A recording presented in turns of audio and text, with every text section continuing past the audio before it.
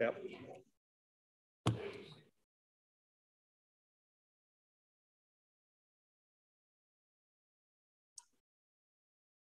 Good afternoon, ladies and gentlemen. We are live. Councillors Amos. Oh, I'm sorry.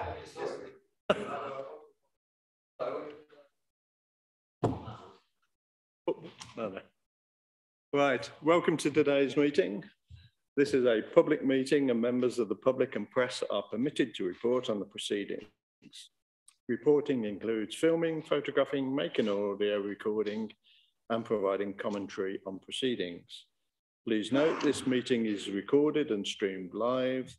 These recordings are published on the relevant meeting page of the Council's website.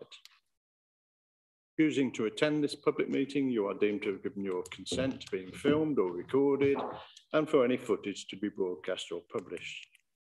If the alarm sounds, the premises must be evacuated immediately. Do not spend time collecting personal belongings.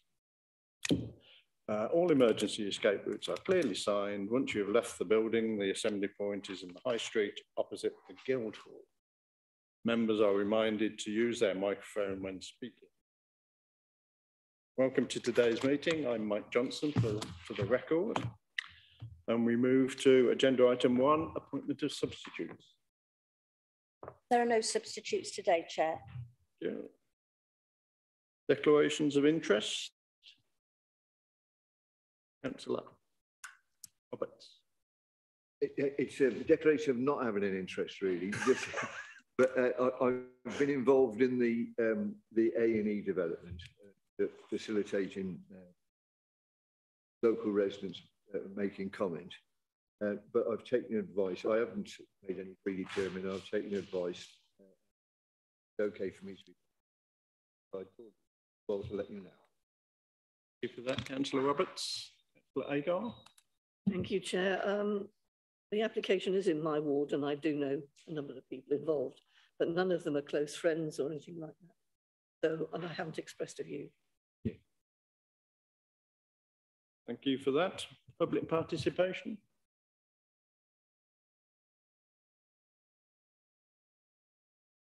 We have a problem with the cameras.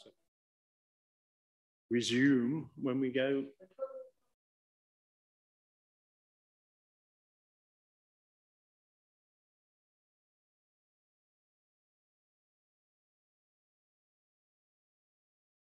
I think actually, Councillor Amos, they're putting the wide angle on.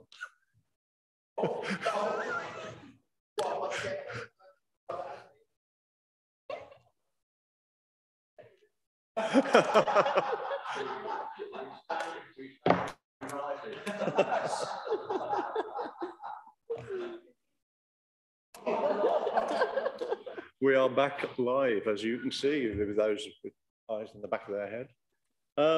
Public representation. Margaret. There is none, Chair. Thank you for that.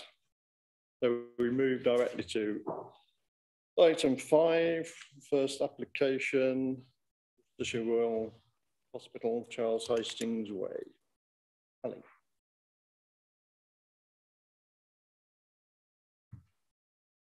If I could find a bit of paper.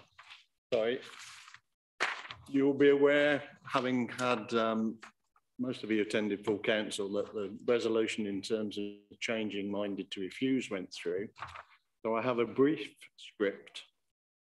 Should we, on this occasion, make a resolution decision contrary to officer recommendation, the planning committee resolves to refuse a planning permission on the following grounds and delegates to Corporate Director of Planning and Governance, subject to consultation with Chair and Vice Chair, to confirm the final wording of the above grounds and issue the decision notice. Those would then be reported back to the following. Approval contrary to recommendation for refusal, it's been recommended approval, we will resolve to grant planning permission subject to conditions and completion of the Section 6 agreement. Again, delegate authority, Director of Planning and Governance, subject to consultation with Chair and Vice Chair, Planning Committee to confirm the conditions to be imposed. And finally, if it's a decision regarding section 106, same will apply. Delegate authority to the corporate director, chair and vice chair to confirm the conditions to be imposed, heads of terms of section 106 agreement, on completion of section 106 agreement to issue the decision notice. So if we actually refuse anything contrary today, we'll go through that process. Otherwise, it will be recorded in the minute, will become part of the process naturally. Sorry.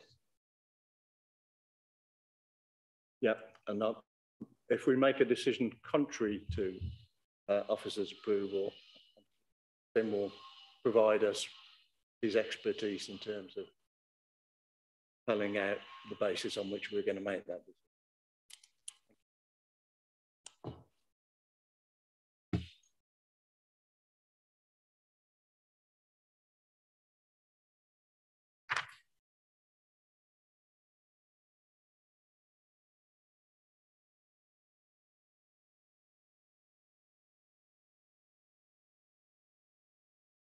Presentation, please. The application reference 21/00987/full is for the construction of a single-storey extension to the northeast elevation of the Aikenbury East building to provide a new urgent and emergency care facility. I'd like to draw members' attention to the one late paper on this item, which is from the residents at their height, and it was circulated on Tuesday.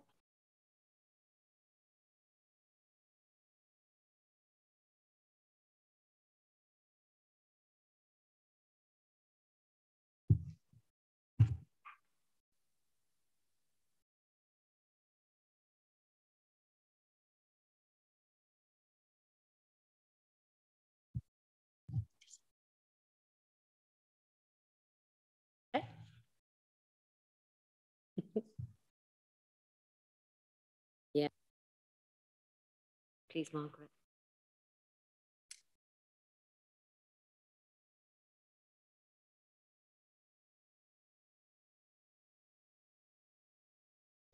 This slide, taken from another application, shows the entire hospital and the relationship to the wider area, including Newtown Road and the heights to the north. Slide, please.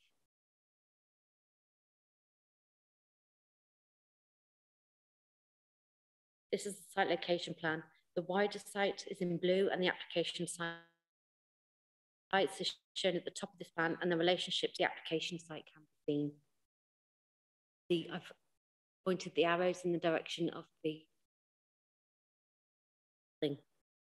Dwellings on the heights have rear windows which face across Newtown Road towards the hospital campus. This view is taken from the pavement on Newtown Road looking towards the Aikenbury East building. You'll note the change in levels and that the building is lower than the road. And another view towards the site and other brick hospital buildings are shown on the right. These are the existing elevations of the building. The black rectangle on the south elevation is the link to the main hospital. The east elevation is the side that the extension is proposed to be built on, and to the north there are links to other hospital buildings. Please. This is a view from the edge of Worcester Woods. You can see the link from the building to the main hospital, which goes over the road, which runs around. This is another view, and you can see the change in levels within the Aikenbury building ascending as you move towards Newtown Road. The south of the building behind the white wall is the oxygen store, which was addressed in a previous application. As you can see, the works have commenced on site. This shows the existing elevation of Aikenbury. And a view from the road around the site with a view showing the east elevation. This plan is shown in your reports, and it shows the proposal plus the other enabling changes. These are shown in this slide, which was in your report, and it shows the new lift shaft adjacent to the ramp, which physically links Aikenbury to the main hospital, and a tent and ambulance door. This plan shows the ground floor layout, and you can see the range of services in the areas that the fitting out of the building will incorporate. This slide is the extension area specifically. which includes the main waiting room, 3 triage rooms, toilets, 2 X-ray rooms, a CT scanning room, relative rooms, 8 individual rooms, 6-bed ward area, 2 assessment rooms, officers and staff zones, utility and service areas. This plan is also in your reports and is an annotated version of the proposed east elevation showing the extension and how it would appear the existing building, which is proposed to extend at ground floor with planted roof. Proposed north and south elevations and includes the lift shaft adjacent to the ramp to the main building. The works are commenced on site, and that includes the lift shaft, which is there just adjacent to that ramp. Here's the proposed west elevation, which includes a new canopy over the ambulance bays. This last plan shows proposed changes to the staff mess area, which includes storage and minor external changes. The application is recommended for approval with the conditions set out in section 9 of the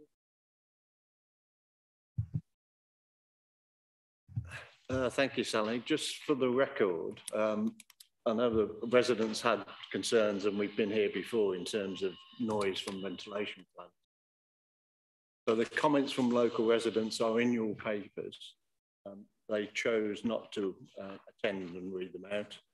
We'll take them as read, but if there are any questions, I'm sure either I or Andy, who knows the background to it, can fund. So on to discussion, members. Questions, comments? But yeah, obviously, I'm not speaking on behalf of the residents because they would be here to do that and they presented their late papers. But I'm very involved with them, and I've got to say, very sympathetic with some of the situation they find themselves in. I know that they would welcome new developments to the hospital. They want to see a better hospital serving people. There's absolutely no doubt about that at all. And any misconception about that would be very, very unfair on them. But just to put things in context, and it's all about context, over the last 2 years, I suppose, they've suffered pretty badly. They were presented with plans for the Aikenbury block and something was built which was totally different, completely different to what they expected. And it was built without the benefit of planning approval. Something like 2 years later, and if I'm a few months out, I apologise for that, but something like two years later, the application retrospectively was put forward before this committee, and what was it going to do? It was hardly going to say refuse it, and so it was approved. So it's in that context that the residents make the comments that they do. And their concerns pretty low down, I think. They want to be good neighbours. They particularly worry about the noise. I mean, if they would really like to have had an agreed agreement of what the ambient noise level is now, and so that in, you know, if there's an increase, they can say, yeah, there we are, it is an increase. Is it acceptable was a different matter, you know, but if it's acceptable, acceptable, it's not acceptable, and it's something for reg services. But that's why in the submission, I think it talks about that we could do better. And so it's a balance for me between the concerns and the real concerns and genuine concerns these local residents and the position the hospital finds. In my opinion, a hospital that serves county was built in the wrong place, too small, and to the wrong funding model. And so they're having to accommodate the situation they find themselves in.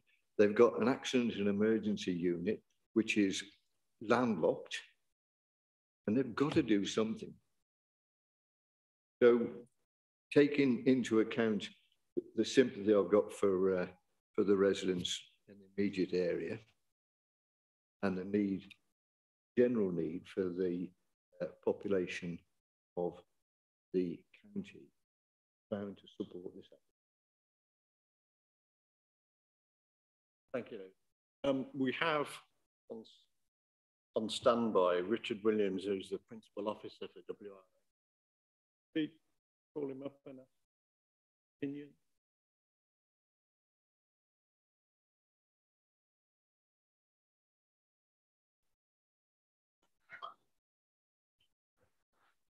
Hello, good afternoon, Chair. Good afternoon. Primary concern, certainly from the residents who've issued their comments that represent themselves. Can you give us some notion of current, rather than the measured value, because it's purely at times, what the ambient noise level would be and what the impact of this installation would be on the noise level? Yes, certainly. It would be probably quite useful for me to go to the beginning of the lifespan of this planning application, when it was first introduced as a retrospective piece of work. The questions around the background noise level were originally raised by us because the consultancy, Sandy Brown, had decided to take the background noise measurements on the roof of the building, which we didn't consider to be representative of what would be seen on the ground and what local residents would be experiencing. So as a consequence of that, we instructed them to take some further background noise measurements. Naturally, a number of residents picked up on this fact and raised their concerns and anxieties quite rightly at the time. They did report back to us a number of measurements, which I won't go into in too much detail. However, running at the same time, there was an extant noise complaint concerning the hospital. And because of the impending planning decisions and this complaint, I decided to oversee the work that both sections of WRS were undertaking. And we completed our own independent noise assessment and investigation in November 2020. At that time, the traffic levels were still suppressed as we were in a form of lockdown. I think traffic was about 60% of what we normally see. The reason why I raised traffic as an important point is because most of the noise in the local environment there is dominated by the M5 and the local Newtown Road. So we generated our own comprehensive set of background measurements and benchmarks independent of Sandy Brown, the consultancy representing the trust. And so we have used that data to evaluate the current predicted emissions from the new plant equipment installation. And so the advice that we've provided the committee on the current application and the prior 21/00319/full application is effectively the same. I undertook some calculations against the background noise levels that we have, which we took in 4 separate locations between the hours of 10 o'clock at night and 2 o'clock in the morning. Because our primary concern with noise from any of this equipment is nighttime noise, because daytime, the road traffic would drown out any noise generated by any proposed installation of air handling equipment proposed on the roof of the Aikenbury building. Now, when we come to assessment, we are satisfied that the equipment operating at full tilt will be below the background noise level and will be to a large extent inaudible to most of the residents. Now, we've also recommended that to make sure that this is delivered on the ground correctly, that a post-completion condition is applied to make sure that what's being predicted is actually going to be delivered, and that anything that's delivered which doesn't comply, the planning authority and ourselves can hold them account over to require them to instigate further improvements in noise mitigation, which can be done if necessary. So that's where we stand with it. I can fully understand people's anxieties over the hospital and noise, but we've come across similar installations like this, not necessarily associated with hospitals, but with supermarkets, etc. And the same anxieties do come up. But with modern equipment, you do tend not to see problems, I must say. So I hope that goes in way into sort of answering the question that the councillor has. Thank you, Chair. Thank you for that. So we have there an assurance that hopefully the machinery will conform, and if it doesn't, there are measures which can be technically implemented to make it conform. So hopefully those members of the public listening in, that would give them some level of comfort, but the proof of the pudding will be in the construction. Any other questions? Jenny. Thank you, Chair. This is a very congested site traffic-wise, and I use the bus to go up to the hospital I need to, and it's quite often gridlocked. Now, I'm not clear from the plans that we've got exactly how much of encroachment there is onto the road that heads back to Newtown Road. Is obviously keeping that as a potential traffic moving facility would be quite important. So could you just confirm that that road isn't being built on?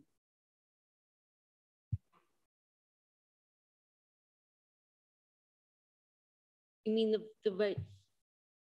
Along the side of Aikenbury, as you come past where all the ambulances are stacked up, and you come down the hill a little bit, but before you get to where the passage goes over the road, it used to be a turn-off that buses could take to take them back onto Newtown Road. This is some time ago. And that road is not going to be built on, is that right? I understand it, that will remain, or it will be displaced and moved slightly over. But from the plan you can see in figure 2 in your report, that would run in front of the front of the A&E building. Slightly masked it by my red circle, which runs around the extension, but you can just see in front of it that would remain. Turned about.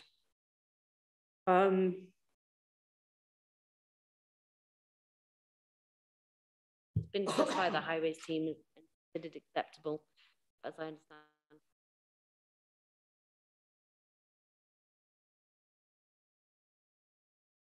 Okay, well, if the road remains, that I don't have a problem with it.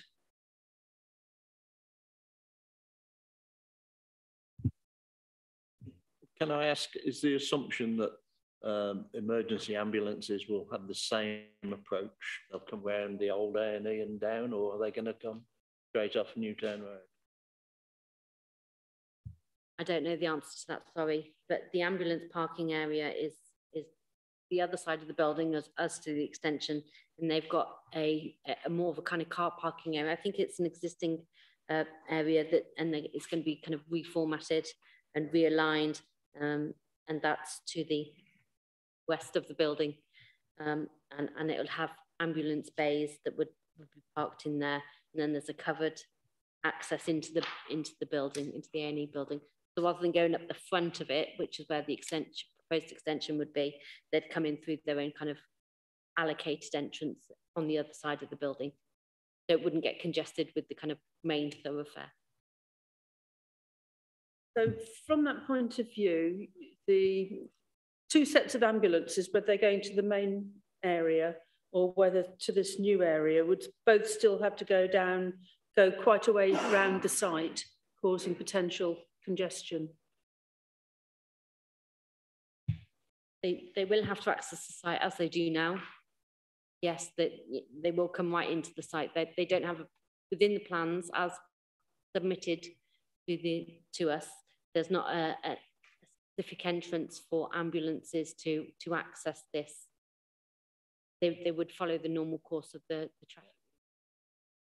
My assumption is they'll come in as they currently do, go past the old A&E, down, and then take a right to the new. it might be useful if we get the applicant to confirm that.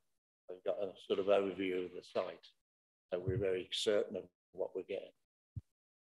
Yeah, thank you, Chair. It would be helpful because that's exactly as you describe. I understood that the main entrance was to be exactly as is.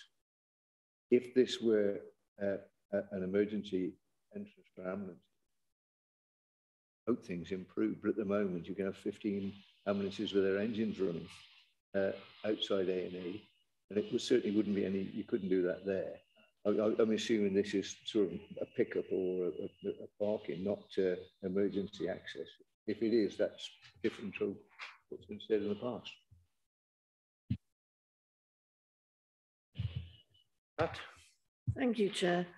Yeah, there were two main concerns here, and one of them was the circulatory system around the hospital's arterial road, because all too often that is blocked, and it's essential, utterly essential, that that doesn't continue to happen. Not just for the sake of the ambulance, of anyone else trying to access the site. There is I mean, I've lost count of the times I've walked through this area. There is a car park immediately opposite that, on that tiny road in from Newtown Road. There is a car park, so I'm hoping that they're going to use that for ambulance bays as well, because it only makes sense to do so. If they do, that would actually alleviate the problem.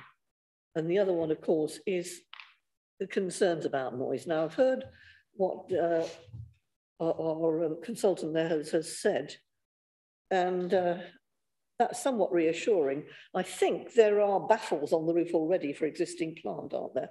Because the other thing to do with that plant wasn't just the noise. Plant at the hospital has caused glare before. So actually baffling has been pretty essential for both reasons. So it doesn't glare at people trying to sit in their gardens or into their homes. So I'd like to feel that that plant was painted a suitable colour, a non-glare paint, so that we didn't have that problem this time. So I'd like to ask us to condition that. And if additional plant is required, which I believe it is, that baffling should be provided to prevent further noise, if at all possible. If that's not possible within the constraints that the trust is operating under, then I would ask either that happens, the baffling happens, or within the same condition, we review the noise situation within 6 months so that local residents are not greatly affected by it. And if that noise situation is not particularly tolerable, that we do something about it pretty promptly. So I would ask us to do something about that by way of condition. Is that something we're able to do? Supposed to be plant on the roof of the extension. There are louvers which are designed, so they're quite tall. So rather than them being a noise abatement measure, it is to provide screening to the plant that's been proposed upon that roof. That was their main purpose. Pardon? I think it's screening more than anything, rather than I mean, it will have an element of tampering some of the noise, but that's not its main purpose. It is to kind of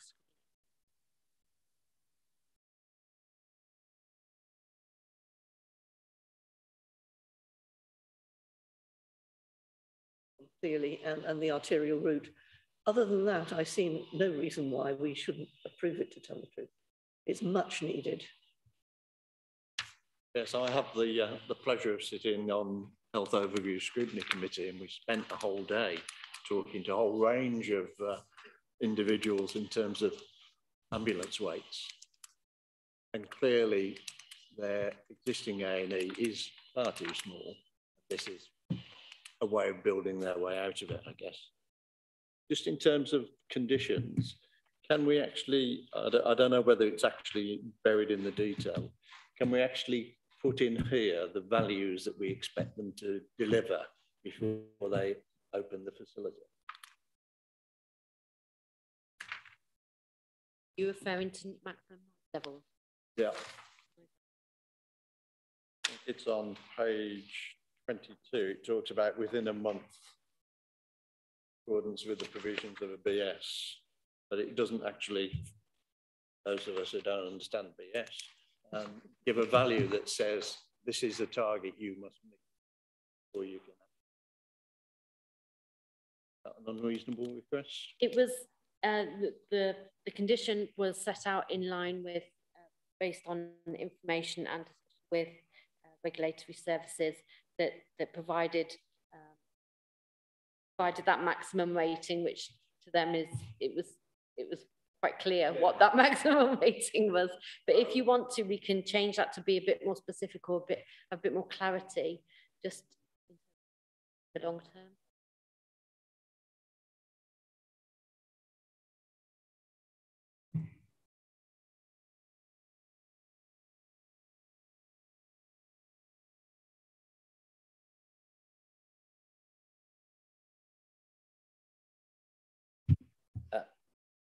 I'm not sure that's already not within condition 6, because it does say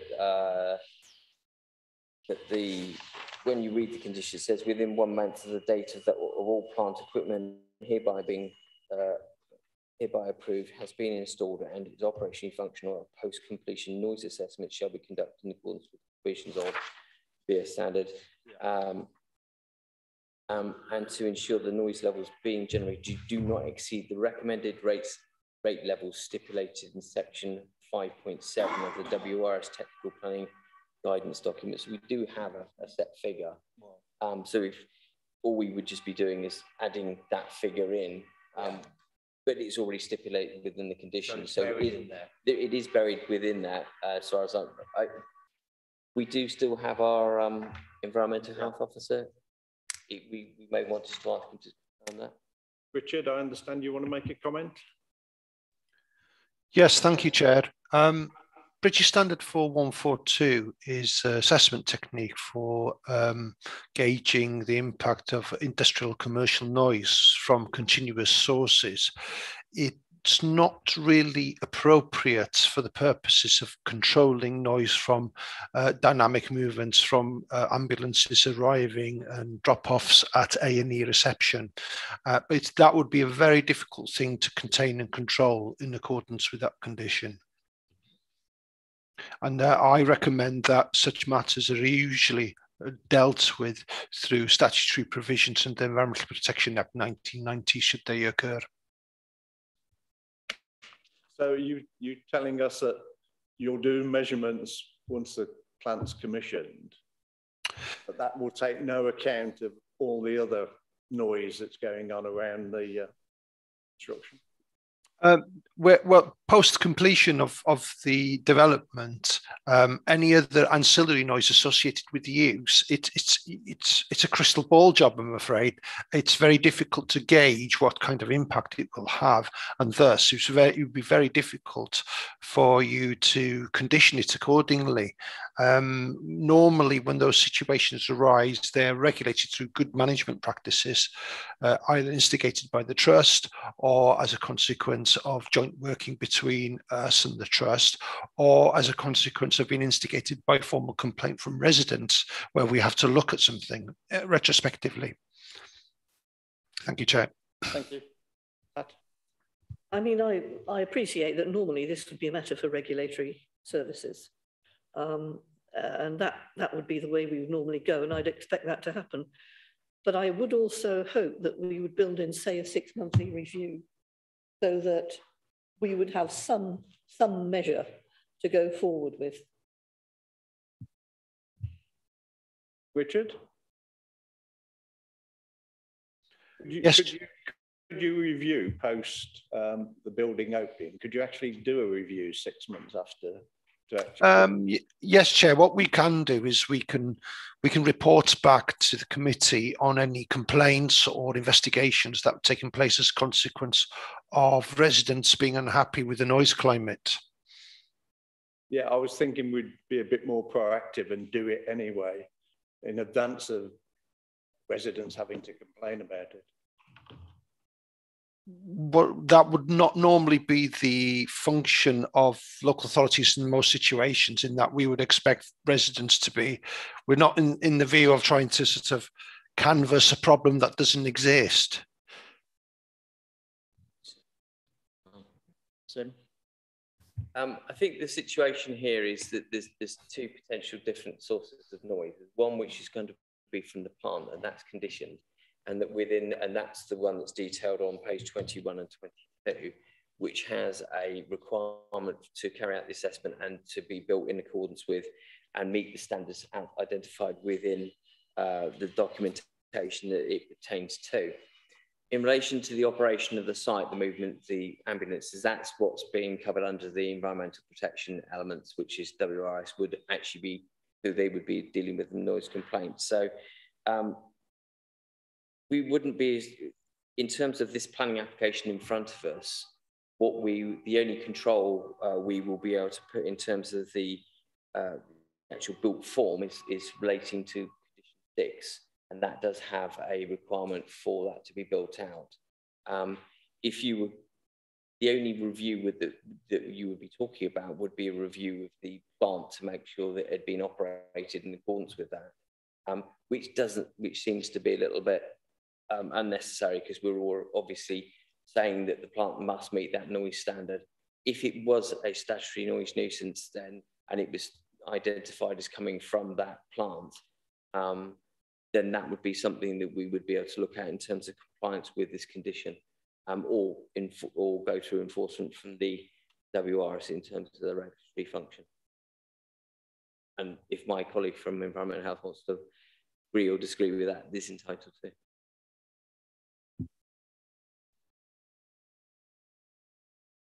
Sorry, Richard, are you content with that? Yes, I am. WRS is always, what I'd like to caveat, is always proactive in the sense that we're receptive to complaints and we investigate everything that comes through the door. I mean, and Simeon is quite correct in saying that our focus has to be on what's being proposed and not necessarily on existing vehicle movements on the site, which are all, already take place and don't cause problems that we're aware of that have been raised with us directly. Thank you, Chair. Thank you. Members, any more questions? Jenny. Thank you, Chair. Has any provision been made to keep gulls out of this new cliff? Because obviously a new piece of roof is new opportunities for gull invasion. And I wonder whether we could build something into that.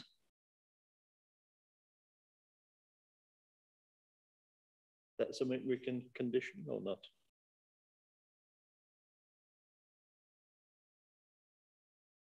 We could add a condition that details on gull protective measures. Thank you. Any more questions? I'm looking for somebody to propose. Pat's happy to propose the application. A seconder, please. Thank you, Bill. Go to the vote. Recommendations approved in accordance. All those in favour? Unanimous, Chair. It's been carried. Thank you. Thank you. Thank you, and thank you, Richard. Or is he gone? You're welcome.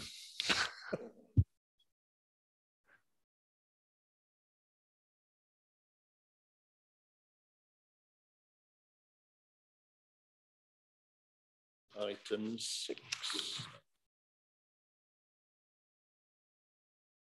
Ambles. And I would draw your attention rather to the comments from Councillor Lynn Denham. Yeah.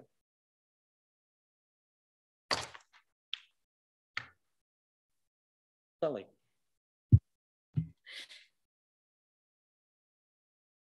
The application is for the conversion of the first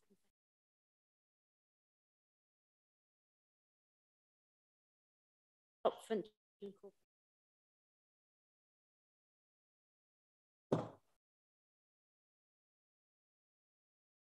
location.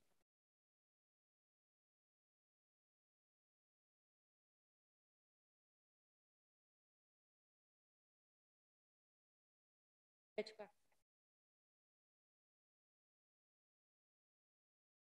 Building is within alongside buildings.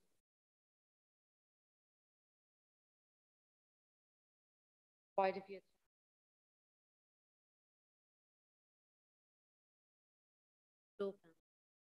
The rear access to the building.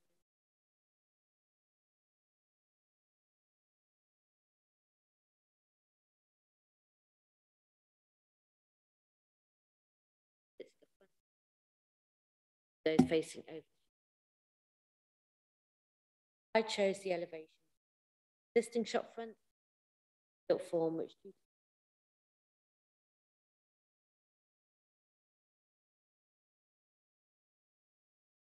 the access to the front of the building, there were units. Yeah, on the first. Along with the window adjacent to the entrance.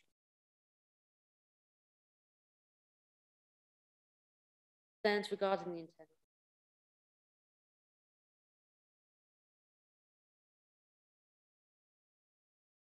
Proposed elevations and the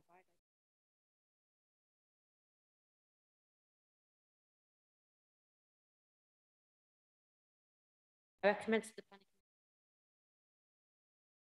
reminded.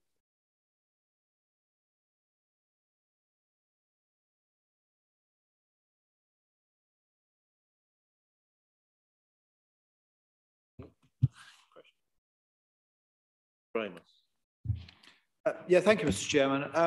I think this actually is a more important application than perhaps we realise, because I think we're going to get a lot of these kinds of applications.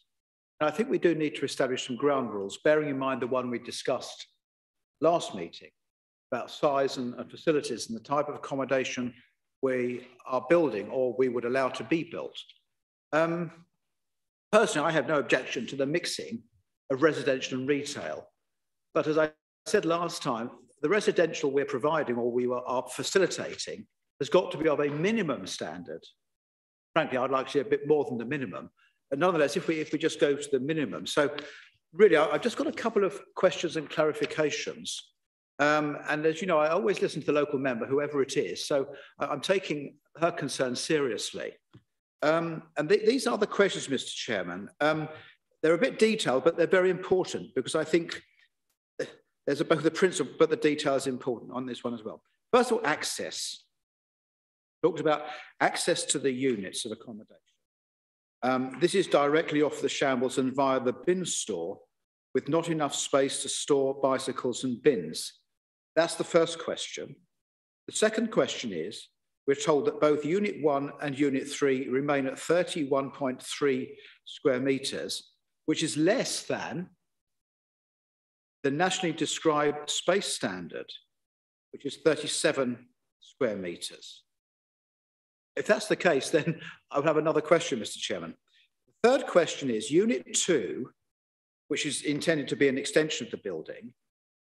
Then we're told that access is difficult and the accommodation, well, I'm, as you know, on the odd occasion accused of some flowery language, Mr. Chairman. But here we're told that the accommodation looks more like a prison than a home. It's not my words, although I agree with it.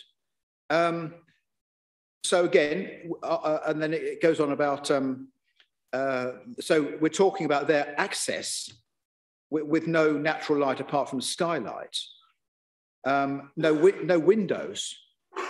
I mean, I do find this extraordinary. You know, no natural light apart from skylight. And as the member says, no, people won't know what the difference is between day and night because, I mean, this is bizarre. Anyway, the final question, Mr. Chairman, is the layout of this Unit 2. It says, and again, I want confirmation of this just to make sure I know what I'm talking about. It says that the bed is next to the kitchen sink within sight of the front door. The bathroom and toilet appear to open directly off the kitchen. Now, I'm told, and I have been told on previous occasions, that in terms of hygiene, is not acceptable. So really, Mr. Chairman, this is a serious point. There is a unit here. There is a unit here, which obviously somebody has an interest in filling. But just because there is a vacancy, it doesn't mean that we must panic and say, whatever anybody wants, we'll shove it in if it's not appropriate. I mean, for example, do we know the extent to which the owners of this property have tried to market it for something? I don't know. But this is a pig's ear, isn't it? You know, you're going to have an extension, squash this in, squash it there, rearrange the whole damn thing. And then in the report, it talks about details of wall-mounted cycle storage. What, inside or outside? Because there's no room outside, we're told, because of access problems. And I don't think you can have a bike stuck on the wall inside, because they're rabbit hutches anyway. So, Mr. Chairman, these are important points. And I do ask that just because something is vacant, we don't say, well, we've got to fill it with whatever comes along. Because the people living here, I suspect it could be a young couple or whatever age they are. They might have young children. Are we saying that this is a sensible or suitable accommodation to bring up young children in? Because personally, I don't. All of us around the table are aware of the social problems that we've got as it is. And I do not think we should be adding more social problems to the future by allowing this kind of completely, hopelessly inappropriate development. Councillor Amos, I think we just need to put in context for public who may. The application we approved at our last meeting, that was the constraint to allow them to more generous at proportion. This building is awesome.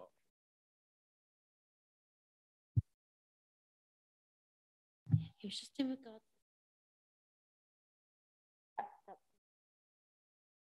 we're not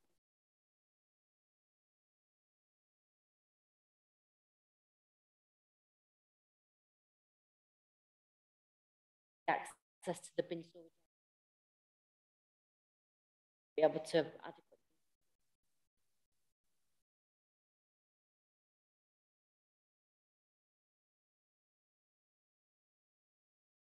There's something that I did think.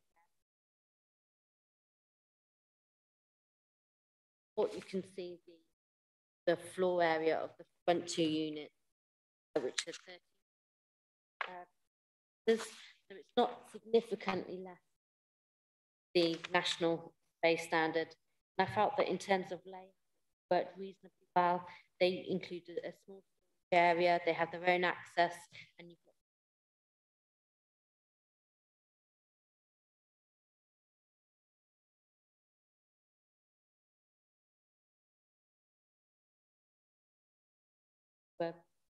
the rear unit, whilst it is bigger and in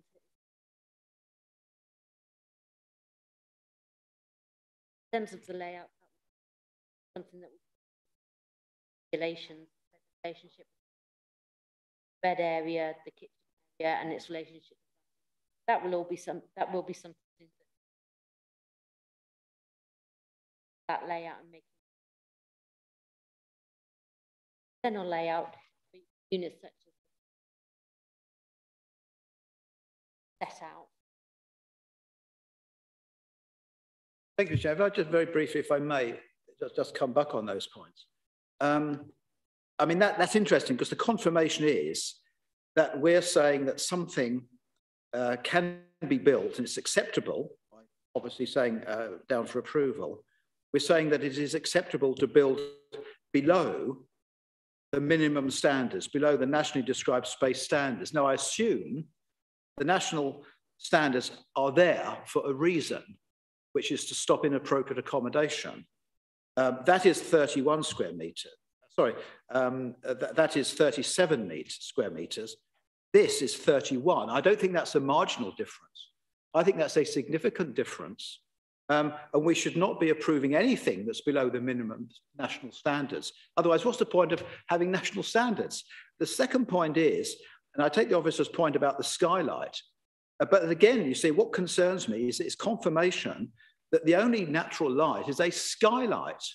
And you've got four walls, you don't know whether it's light or day. I mean, I have to agree, it is like a prison. And the final point is about the layout. I mean, the question is to what extent you can rearrange the layout you know, so that you don't have a bed next to the kitchen sink inside of the front door, or you don't have the bathroom and the toilet directly off the kitchen. You know, the space is so constrained here. I don't know how you can rearrange all that to avoid hygiene problems, you know, viewing problems, and so on. So my concern is that of those 4 questions I've asked, 3, the answers to 3 of them are completely unacceptable. But if we accept this, then as long as we know what we're allowing developers to build in our city centre, and I would be ashamed of it, to be honest, Mr. Chairman, I really would.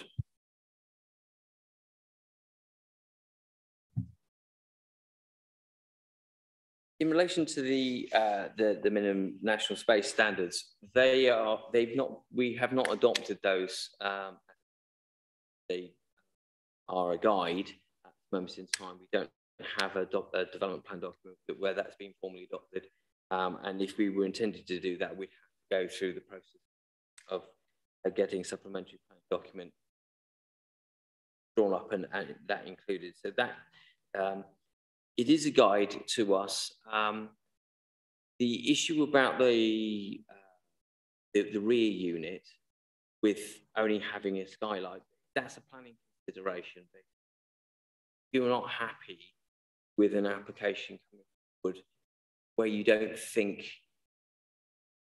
where you think the lack of windows other than a skylight is not going to provide appropriate level of amenity, then that would be something from our policy perspective we would be able to refuse, because what you would be able to say is the proposed development doesn't provide the only natural daylight is through a skylight, and you'd be okay to do that within policy term. But referring to the minimum space standards, because they're not an adopted, don't form part of a adopted policy or a supplementary guidance for the council, we wouldn't be able to quote them as a reason for review if members were minded to, but you could raise concerns about the inadequacy of the possible, you know, certainly the rear unit in terms of the only natural light being from sky. Well, it does, Chairman. And I'm grateful for Mr. Manley's advice, but and I wasn't aware of this, but the idea that we haven't adopted minimum standards bothers me.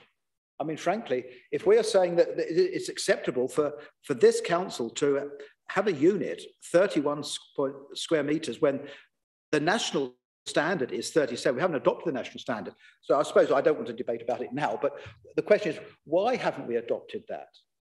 Why? And I think the obvious corollary is we need to adopt it. That's all I'm saying.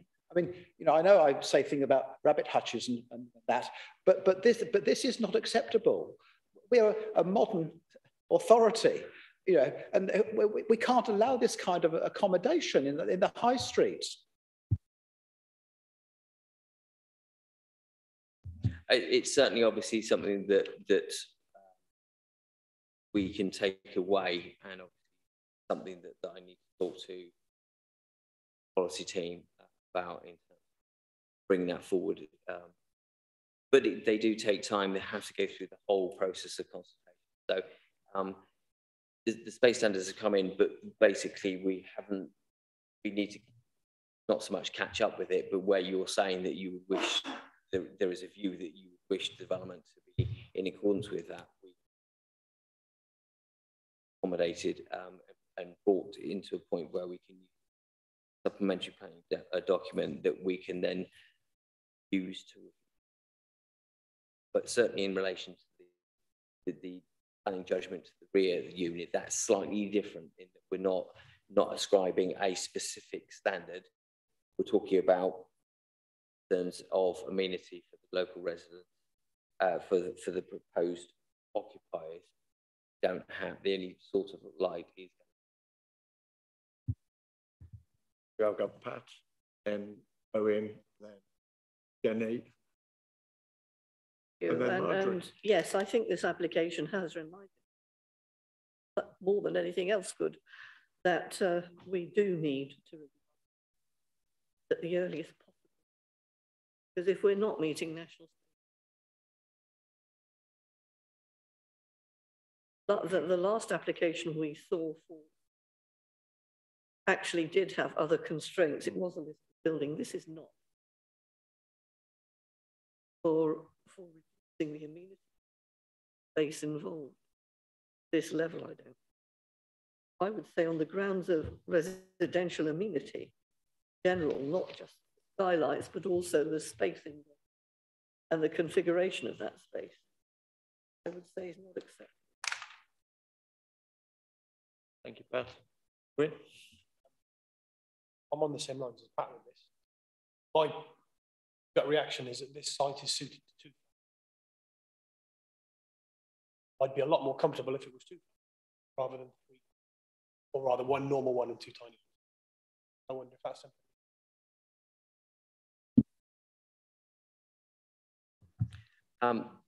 For the purposes of the application in front of us, we're charged with determining the application here.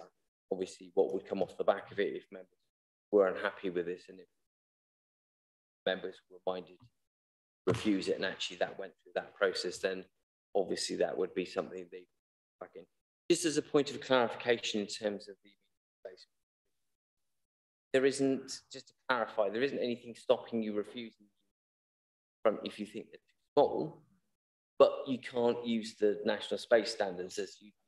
So it's just a clarification as a point of point of clarification. If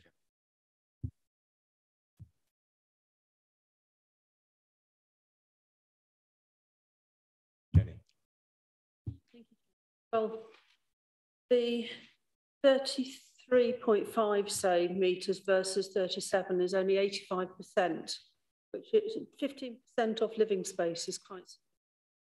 And like others, I think we need to recommend the council adopt space standards at the earliest opportunity. I don't see why it should take that much consultation. I think we should all want decent accommodation for our citizens. On the front 2 flats, they're too small, but lacking in imagination. But the one at the back, no, that's right. I don't think is an appropriate lighting source for that. And when you look at the Conservation Advisory Panel, because they did look at it, even though it wasn't listed, it's in an area that is important and has a lot of buildings around it that are important. They said that it's unacceptable in the current format, and I think we need to take note of that as well.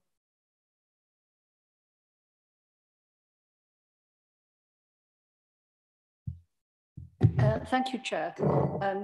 I agree with everything that's been said so far. I'd just like to expand slightly on this light thing. We all take light for granted, but I think none of us, but we look out of the window so many times a day.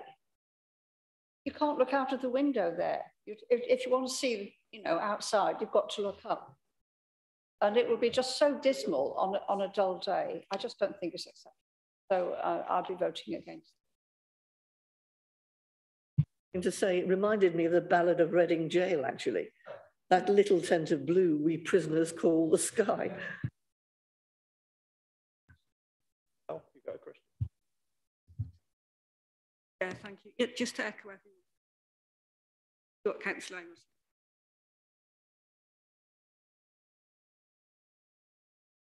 saying. Good, but we want them.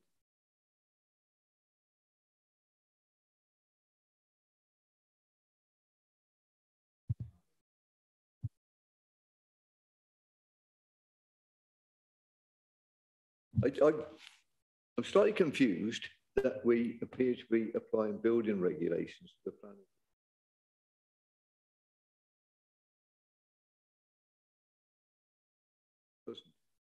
Then we have the this comment submission that would this be allowed if it weren't odd one? I'd suggest if it were in London, it would be allowed and it would be worth a bloody fortune.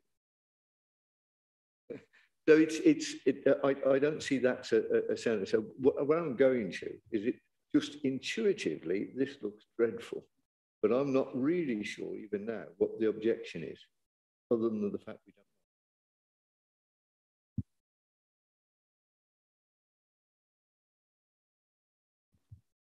I think the point about building control is that we were saying that part of that objection, part of the concerns was about the position of relative rooms and facilities.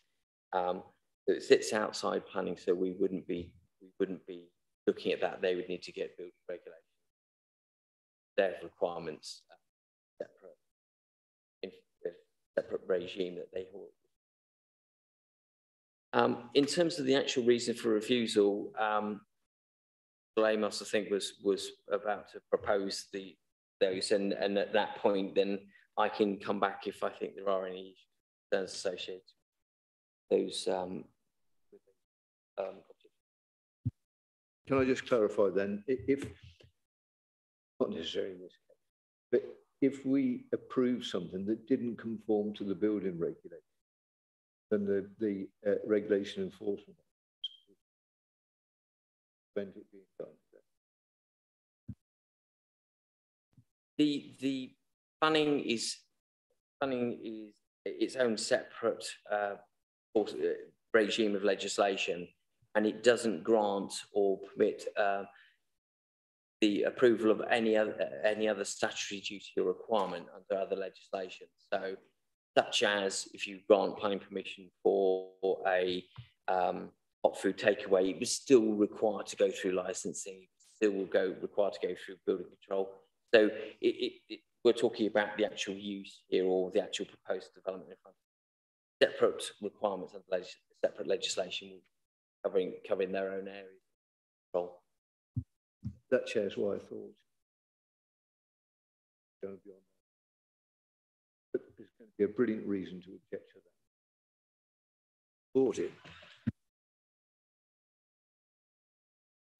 Because I always listen, great interest, Councillor Roberts has said. Well, yeah, okay, so nobody else speaks. I would move that we refuse it. Reasons of lack of amenity. In other words, we're not building a prison, we're supposed to be building a flat. I don't know whether you could put that in technical language, Mr. And I understand what you're saying, because we haven't adopted the minimum standards, we can't refuse it on the minimum standards. But I think that on the ground of amenity, well, lack of amenity. I mean, there's no outdoor space, there's no play area for children or anything. So it's indoor amenity. That is to say, if you want to know what the weather is, you have to go outside to find out. And in terms of outdoor amenity, there's no space at all. And concerns about access. Is there sufficient access? I think that should be enough, Mr. Mann. But obviously, under the new system, your job is to guide us on the best reasons for refusal. Of course, members, that's what members. In terms of residential amenity outdoor space, these are flats above shops in a retail setting. There are permitted development rights to convert flats above shops. And there isn't normally a requirement for amenity space to be provided in association with the version of the.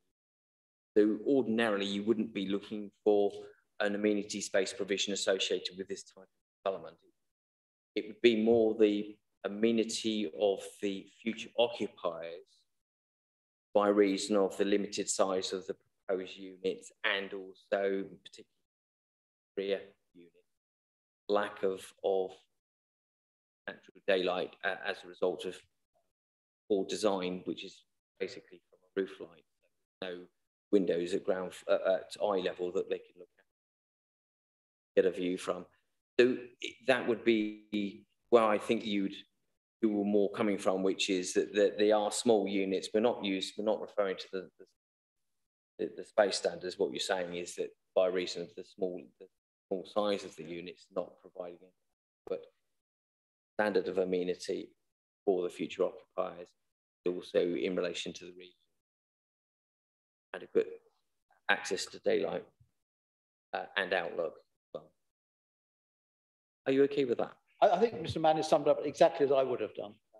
So no daylight at all, actually. Say anyway. So as I say, I mean, would it actually? I mean, That's Mr. Mann. It's not necessarily a facetious question, but surely if somebody can't see what the weather is from inside their property, there must be something wrong with the property, surely.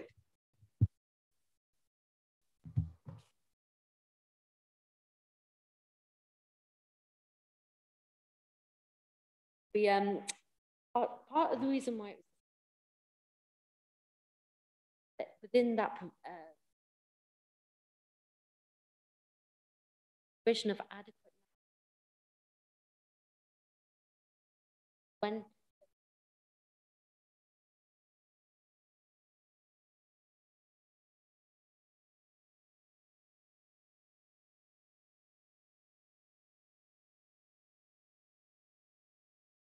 adequate.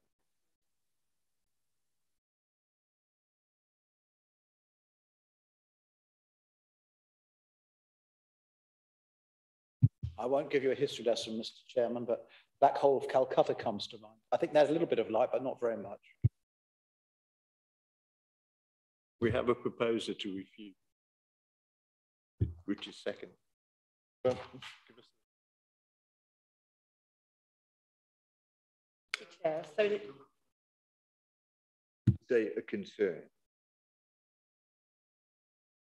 It almost it sounds as though not very keen.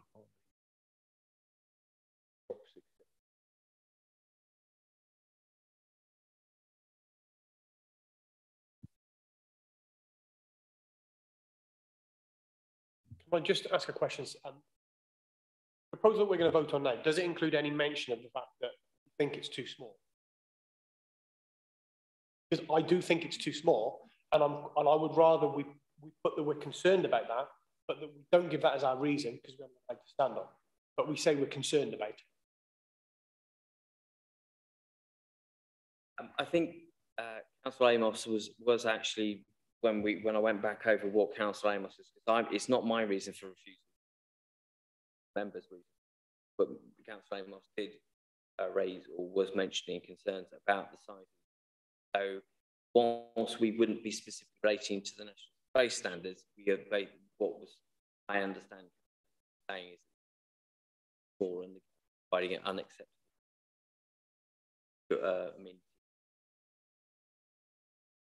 Mr. Chairman, Councillor Clear is learning the extraordinary, incomprehensible intricacies of planning. In other words, we know why we want to refuse it, but we've got to give another reason. Yeah. Oh, I'm clear.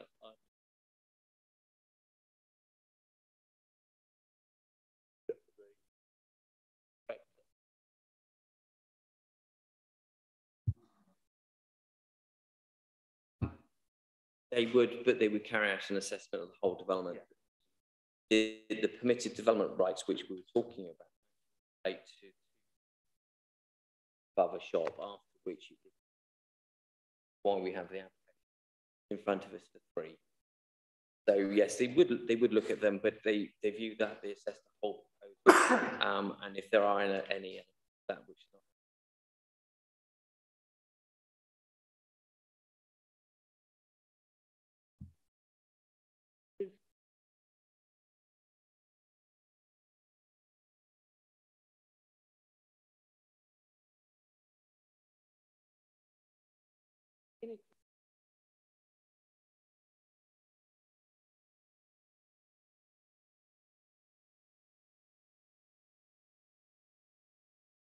Rear unit,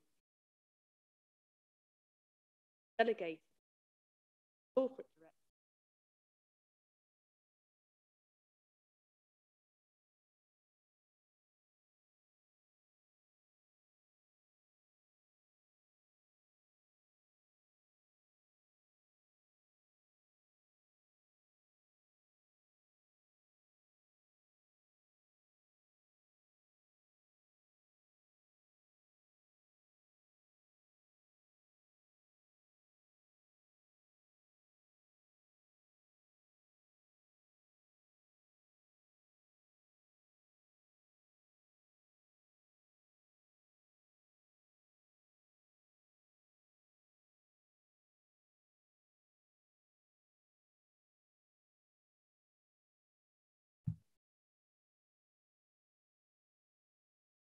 Application is at 79 Windsor Avenue. It's for the change of use of small house of multiple apartments. State papers in relation.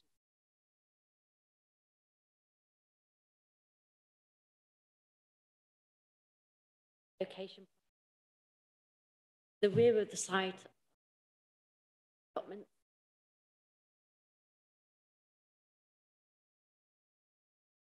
Here's the view along the suburban street. At the end of the road is a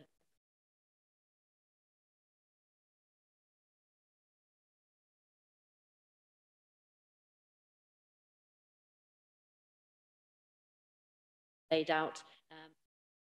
I understand it, it's not used.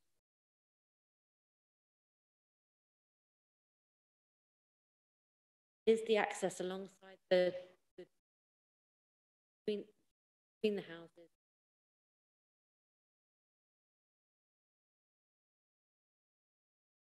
Doesn't appear.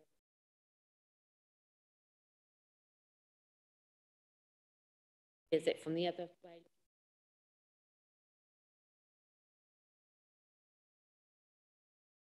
Relationship development.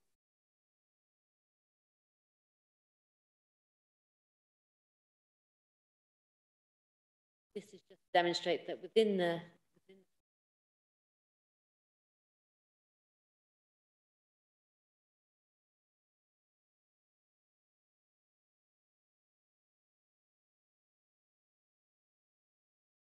floor plans for the house.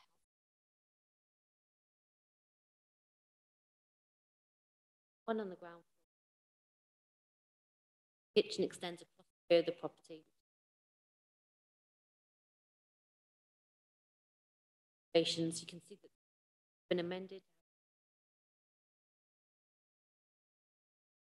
The proposed floor plans, a ground unit has 2 bedrooms. Existing living room changed into bedroom inserted into the rear extension on the ground. First floor, a kitchen is proposed into the front.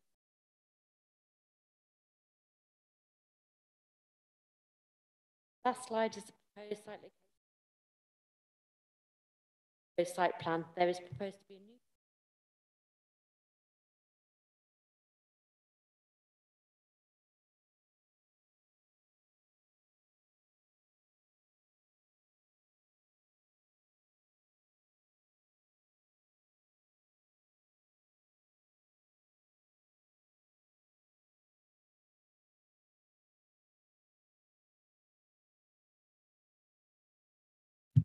Question?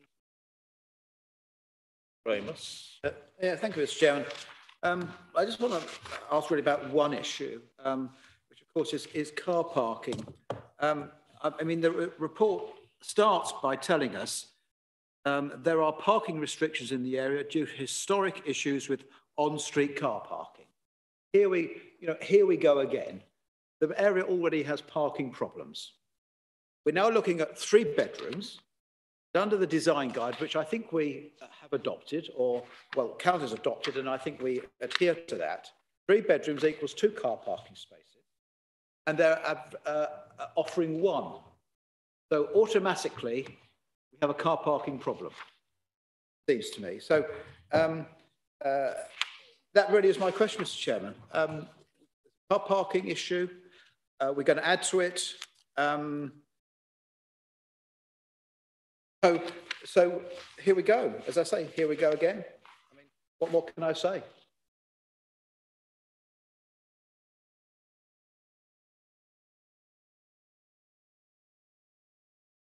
Would assume the officer would refer to 7. We recognise the historic issues with car park. Regarding the proposals, given that there is an improvement, not necessarily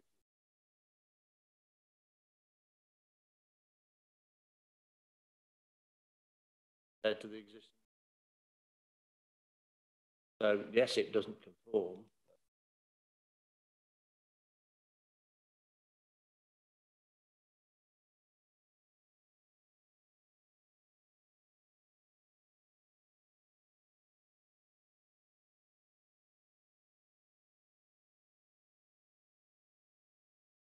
One bed, I think.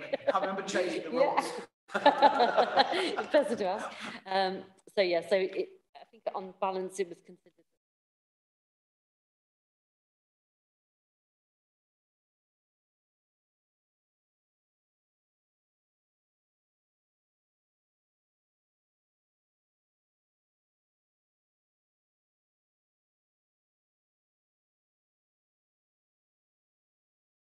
Any other questions or queries from members?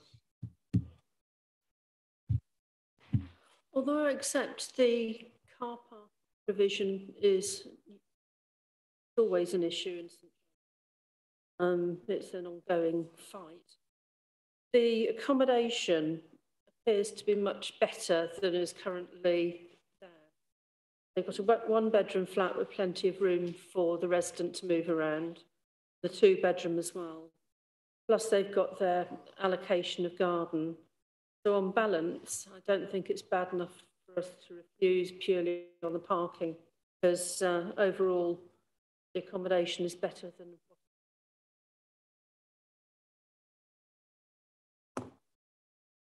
I think this is better.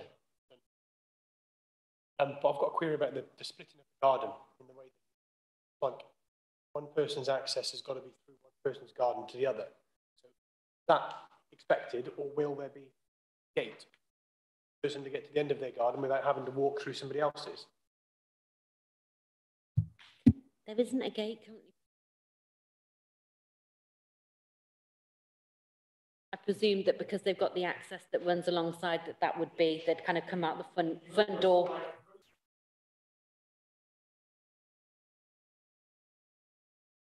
That right of access along. Marjorie? I was just wondering what use is made of the space at the front of the house at the moment, which is now apparently goes ahead. Part of it will be used actually garden at the moment.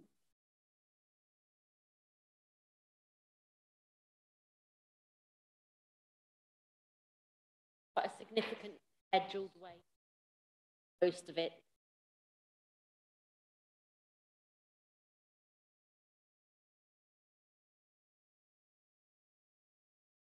So it's not really a garden? Yeah, it's not kind of civil means. Okay. In that case, I mean, I was going to say it would be a shame to pave over any more garden if already if it's already not a garden, then would it be possible to ask for some kind of surface that allows water to permeate?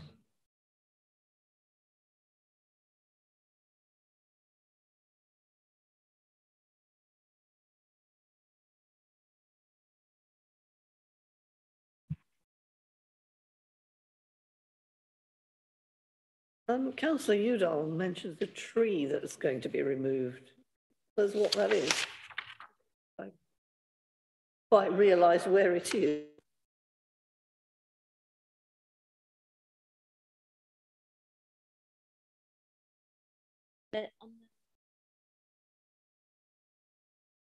Really quite substantial.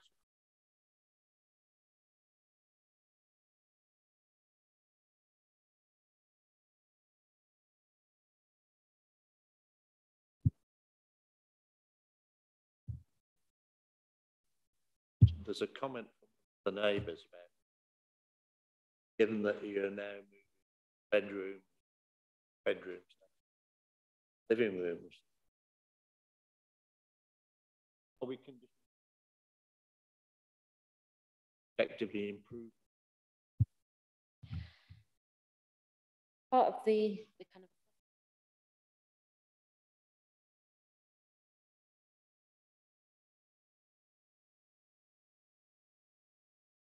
residential dwelling. Probably would be something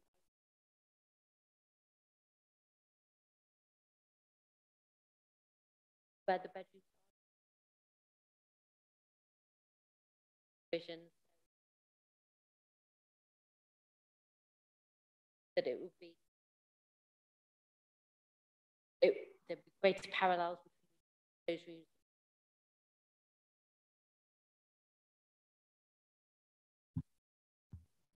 So it's actually in use. That it'd been used.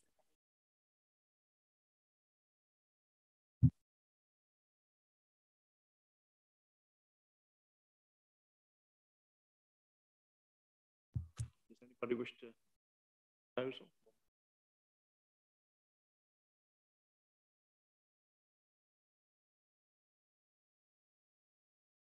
Have a proposal to approve.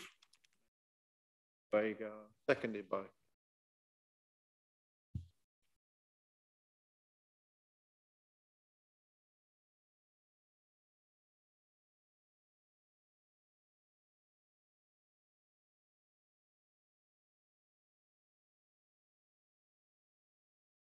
Condition. Okay.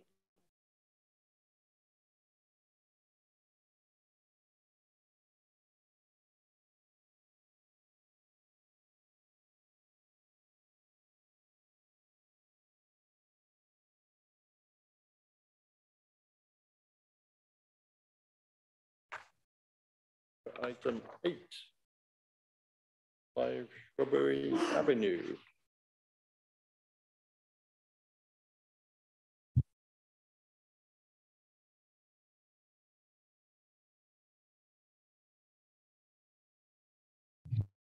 Yep.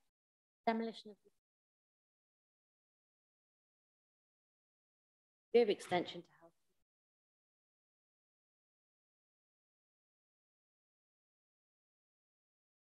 Demolition of existing garden outbuilding.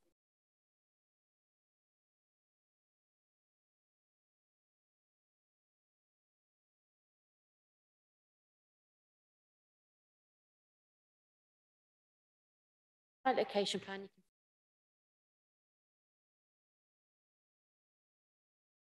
buildings in Shrubbery Avenue. However, those to the rear. Shrubbery Avenue is subject to an article.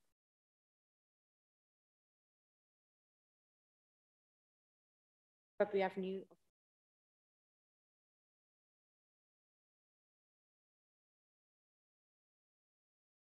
Overgrown and fairly.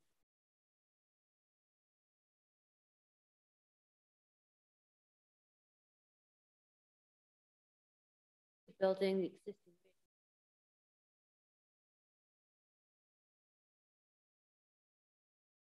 Very, yeah, and it shows extensions, buildings, dentist, which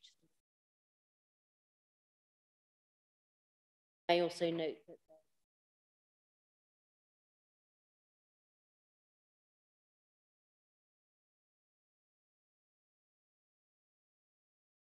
elevation, existing ground floor.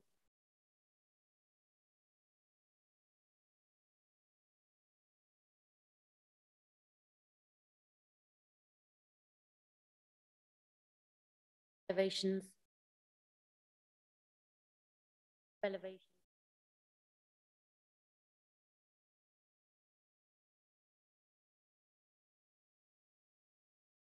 Here's the proposed ground floor plan. Rear units proposed by the removal of garden area relating to the area.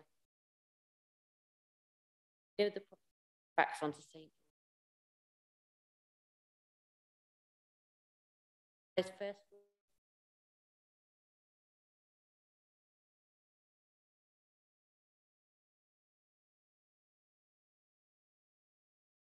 Units into one. Here's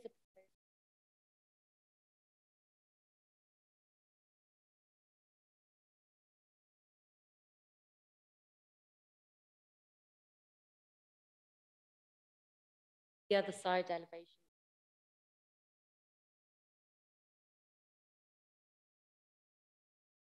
Proposed rear elevation, which shows proposed extension.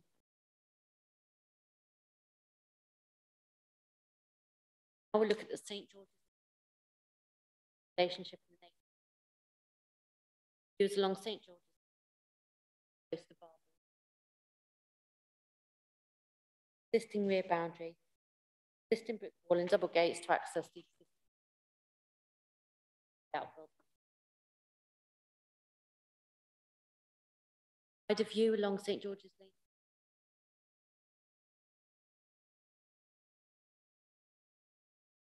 Further view along the lane and you can see a number of properties.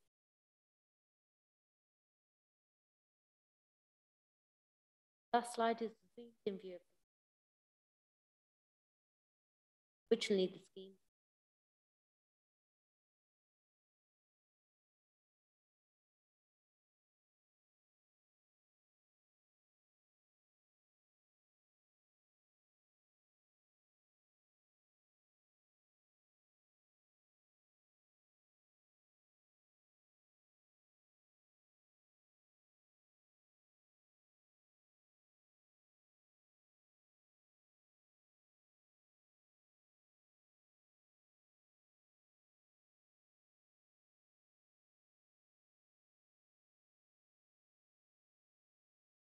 Question?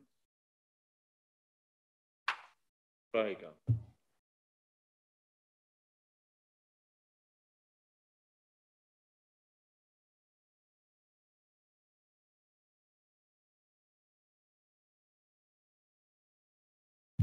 It's not, oh, that's better, isn't it? Sorry. Thank you. One by way of a question, one by way of a comment. In the light of recent, one of the previous applications today, can you that all of the flats closed, not just roof lines? That's the question. I'll reserve the comment for a moment. Yes, they all.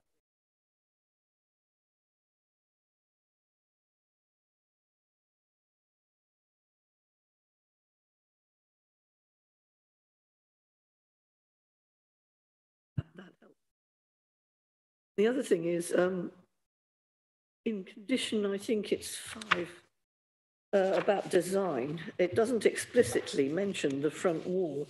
And I think if this is in a conservation area, I think if the front wall were destroyed, that would be very detrimental to the look of the area. And I'd like to see it explicitly mentioned so that the wall is conserved properly. The scheme originally included demolition of that front space as part.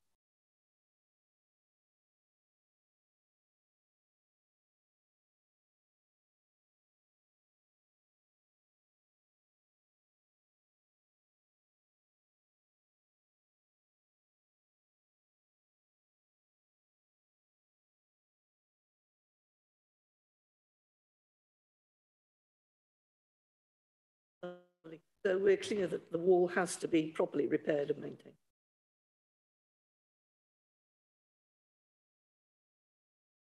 Thank you, Mr. Chair. Could I just, first of all, it's a question and a comment. Paragraph 2.10 talks about the Article 4, what can be done and what can't be done.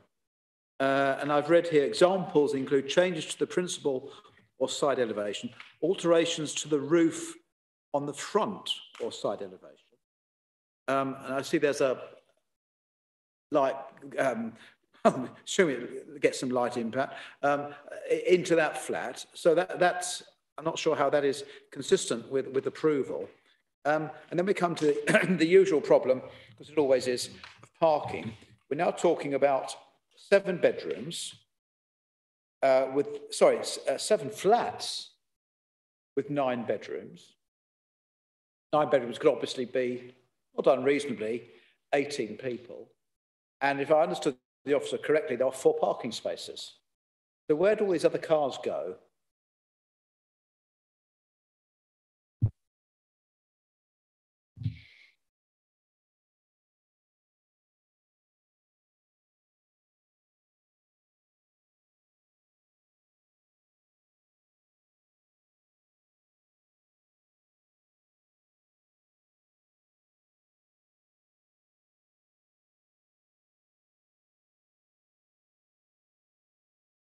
residents. So Right, so the parking is on street mainly then? Parking floor at the back. So there's no, obviously there's no parking issues then?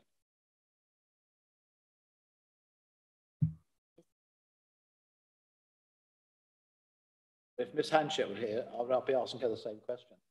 You have to answer in her. Yeah. In other words, we haven't got a clue, have we, really? But our highway engineer is our consultee, and they feed into the process, give us advice in what we'll be able to sustain. If there was a concern over this, they would certainly be raising it for a reason. They've considered this. In fact, actually, they've reduced down the park. Was proposed to be 5, but they were concerned that because of the narrowness of the access to the rear, to get visibility, they reduce it down. So they think that with 4, they think that it could be well served in its location, is subject to local parking control. So they're saying that on balance, they do not see that this problem, so that we have to, as officers, take the advice of our highway engineers in informing us as to the ability to actually sustain a reason for refusal. They think that it is acceptable. Thank Mr. Manley for that, but I can assure him, I can give him quite a few examples of where highways have recommended refusal and the recommendation has been to approve. So it seems to be, you pick and choose, but that's life. But can we come back to the Article 4? Because again, I mean, as Councillor Agar has reminded us, it's a conservation area. We've got this light, stuck right in the roof. To me, it is ugly. It detracts from what is a beautiful building. But given what's happening to it, with 7 flats in there, God, goodness knows what's happening to the integrity of that building. But there we are. But in terms of Article 4, how is this consistent? Article 4 directions they do not preclude this type of development. Basically saying is that where development could otherwise take place, unpermitted development right, or actually not be deemed to be development at all in terms of some of these elements, that you would have to apply for planning to do it. So it's not precluding it, but it's basically saying you have to apply for it. And then that allows us as an authority to bring it in front of members here today, and for those members to make the decision as to whether or not they consider that the proposal is. One of the important things to remember, and as we move forward with talking about flatted development, one of the things that's very important to remember about that, it is a planning balance, but we are bringing forward additional residential units, which takes pressure within brownfield sites. It does take pressure off new greenfield sites having to be found and brought forward through the local.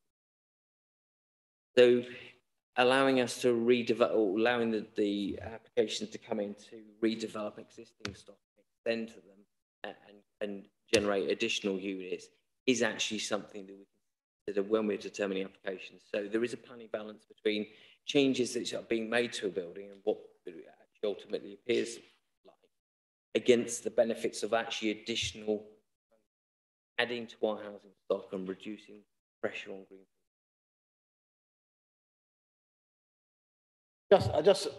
Mr. Mann is smiling, so he's provoked me into a very brief response, which is there's plenty, and in fact there's endless amounts of ugly derelict land in Birmingham. If we were talking about brownfield sites, loads of space there. We don't need to use green space. Birmingham, it's got all the transport links. It's got apparently, goodness knows what's going on in that city. But there's loads of land. So my advice is to tell the developers to go to Birmingham. It's a beautiful place, loads of derelict land, loads of derelict buildings. To go there, then we won't have all these problems. But I'm not expecting a response from that, Mr. Chair. Thank you for that. I've got Owen and then Andy. But first, if I can ask. Conservation area, when they looked at this, was this the original scheme? Because they express object strongly to the works at the front of the building. The only works at the front of. In relation to the original proposal, which includes demolition of that front boundary wall and the hard standing.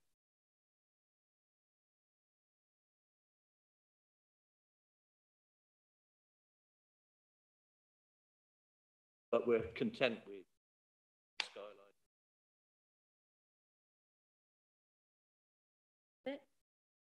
Given on balance and given.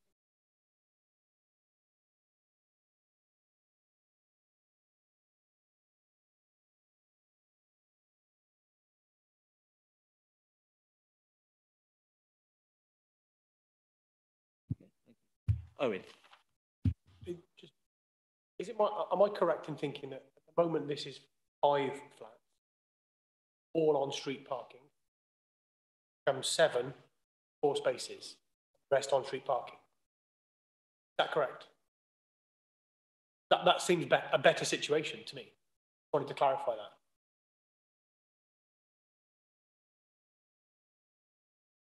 Outstanding and from when I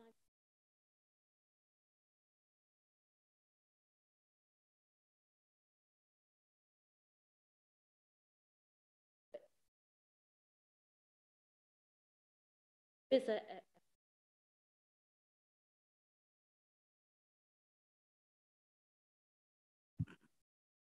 I got the impression that the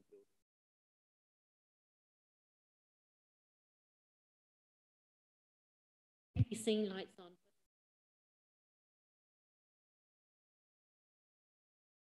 Certainly a number of the units.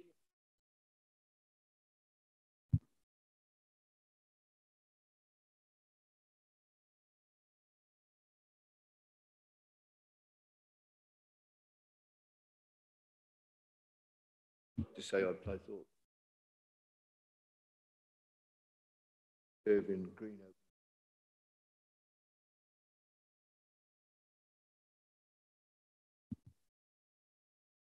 Marjorie.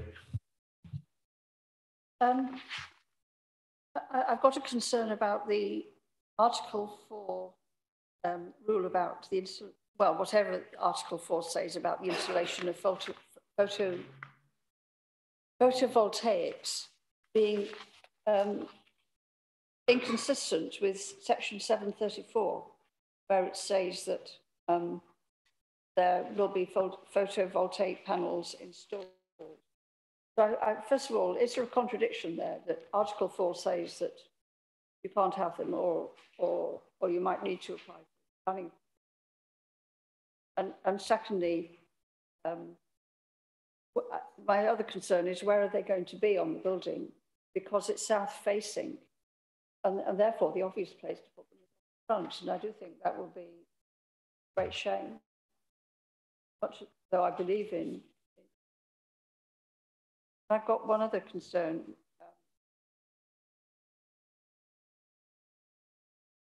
I'll come back to later when I've remembered what it is. There is a restriction. There is a restriction in this area of our.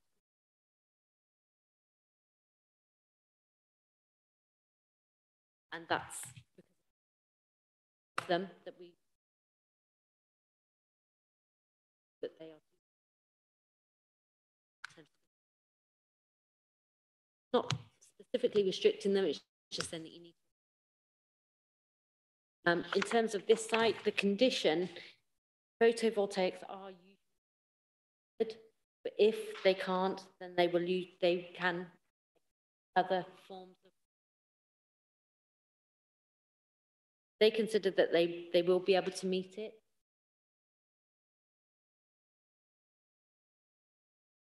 Yeah, it is south-facing, but they may be able to arrange. That's what the information.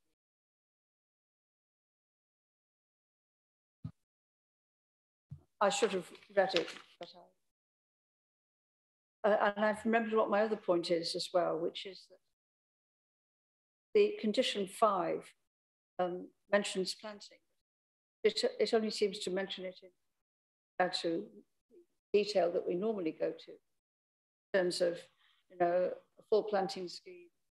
Trees have to be placed if they die.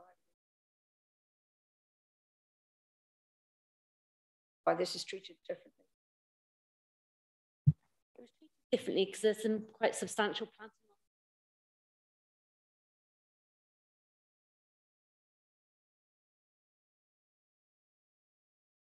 That was part of it.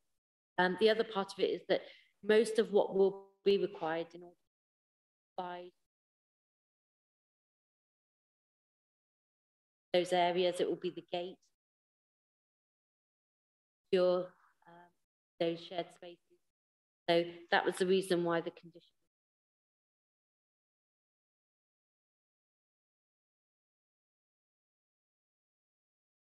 This. And can I just follow up on the hard surfacing again? Can we specify that the hard surfacing is permeable? And the wording of condition 5 to include permeable.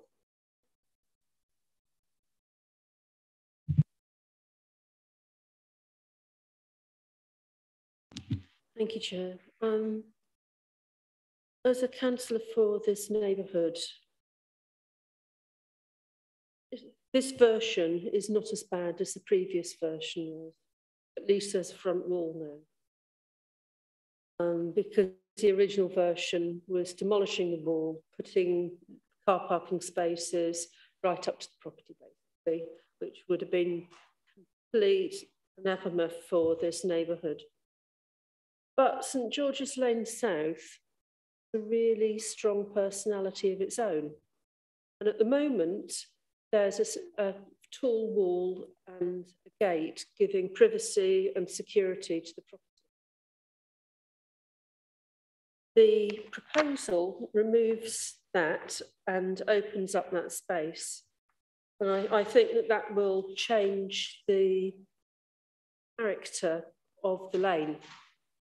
There'll be 4 parking spaces, and I know that the dentist next door, people park at the back of that property to go in to use that service, but it'll be extra moving in that space, even if it's only 4 cars twice a day. So I do have concerns about that. I also have concerns that this is, in my opinion, overdevelopment of the site. 7 properties within a very small area without very much space for amenity. And, well, apart from the fact that whatever happens, there shouldn't be permitted development going for this site. I just think that it's too much for the space and will detract from the character. And I'm interested that since the plan was amended, you haven't gone back to the Conservation Area Advisory Committee to find out whether they are happy with the new version. I know that doesn't, to do with Lowesmore Wharf recently, people weren't reconsulted with the new plans coming out, and I think that is a failure when there is a change like this. So I would like to see in future that if there is a significant change to a plan, that there is a reconsultation process to be taken.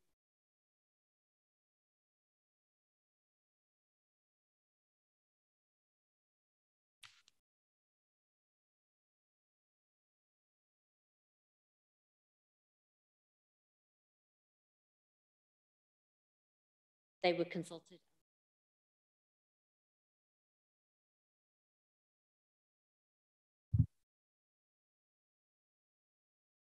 I've attended all the last recent ones. I saw the original one, which was derided. I've not seen the later version. I don't understand, but I don't know.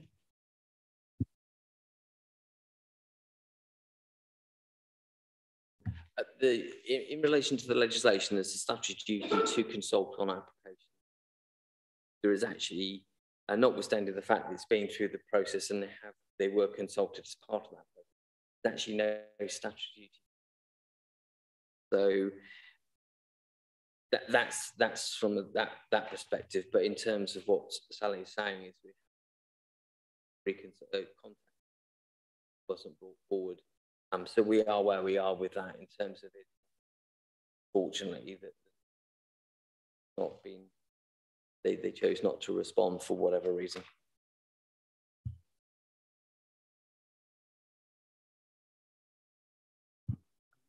Councillor Barnes raised a good point with moving of the wall, reducing the privacy. Could we suggest another wall upward to then garden? So it's a little bit more like. I think that rather defeats the object of highways comment.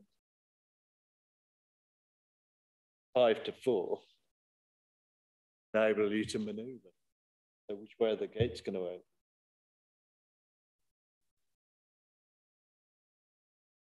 To clarify, I think what you're saying is that you got the parking spaces and then you have a wall behind the parking spaces so that the amenity would be behind that. We could certainly, that would be part of the landscaping.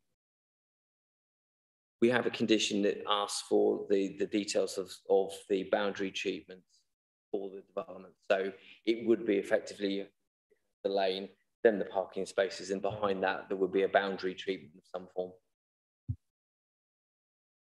Councillor Amos. Thank you, Mr. Chair. Just a couple of points. I think I don't think we need to get too hung up on ignoring the advice of highways. As I said earlier, I can give you a number of examples where highways have recommended refusal and the recommendation has been to approve. So all of a sudden, we're now very concerned about what highways have been telling us. When it suits people, they ignore what highways say. So we've either got to be consistent and listen and accept their recommendations, or we don't, but we can't pick and choose. The second point, Mr. Chairman, is, and it's something Councillor Barnes raised, I think she's raised some interesting points, about reconsulting on changes. Mr. Manning, I'm sure he was right because he said it, but there's no statutory requirement so to do.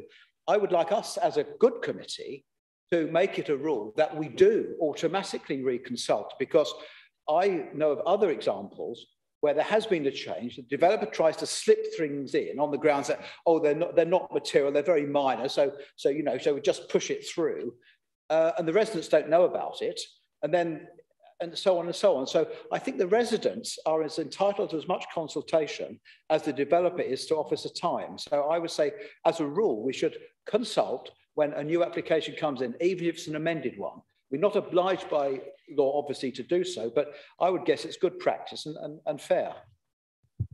Just on the highways point, get an opinion from highways. Yes, sometimes we do ignore it, but that's life. And sometimes we agree with it. Importantly, in relation to planning, each site is determined on its own merits, and there will be specific sites where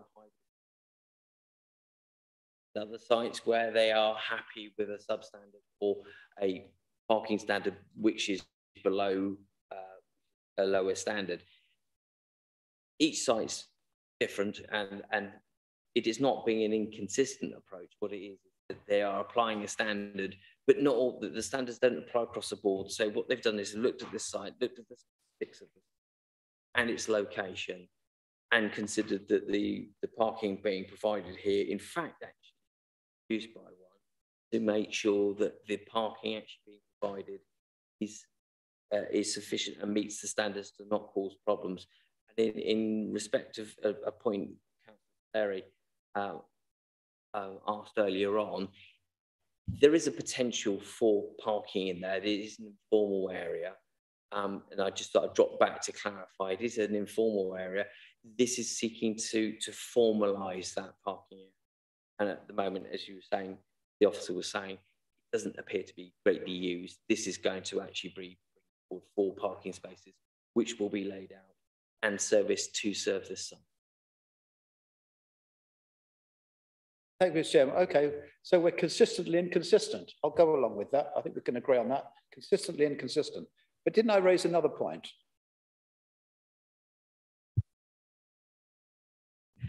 Consultations. Basically, what we do in relation to planning applications, when we get amended plans in, quite often we will have objections being raised, schemes from various different bodies, agencies, or in fact actually being raised from on deferred items coming from committee where you deferred it and they've gone away and changed the scheme. Quite often the changes, the amended plans we receive are addressing the concerns being raised. And therefore, to always go out and reconsult, even though it may have reduced an element of it, which was the fundamental objection from the excessive rearward projection, that element's been moved. If we were to keep going out, then that actually slows the process down. So there's the degree of flexibility in the process. Where it is a value judgment as to whether or not we would go out to reconsultation. And if it is addressing the concerns being raised, then we will be basically, there are occasions when we don't go out and reconsult because that moved the objection. In this particular instance, we did go out to just that wasn't picked up, but very specifically in relation to the specific concerns raised in relation to the proposal, they have been, to all intents and purposes, addressed by the retention of the wall and all the concerns that were raised in relation to the front element, other than the skylight in the front, which was raised or not. But a vast majority of it was addressed.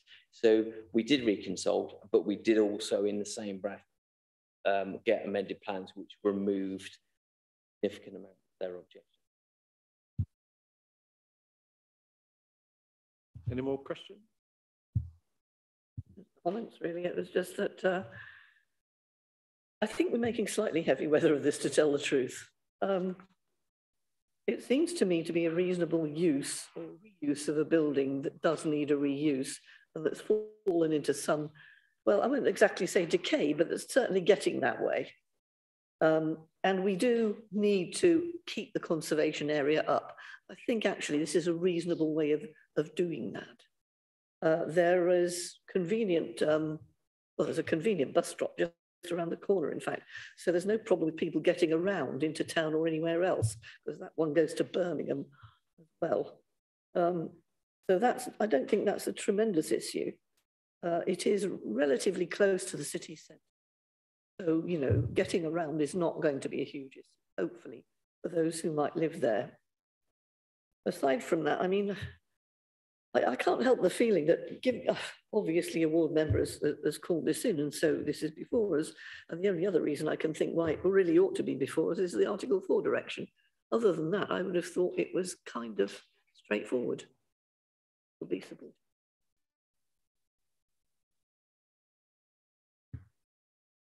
I'd just like to point out that there were an awful lot of objections to the original. There have only been 2 responses to the one of which was they're satisfied with the changes. So I think that points in favour of approval. Any more questions? Certainly happy.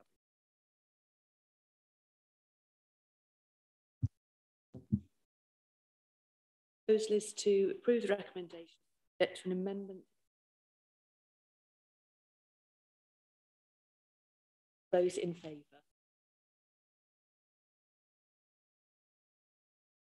Against? 1.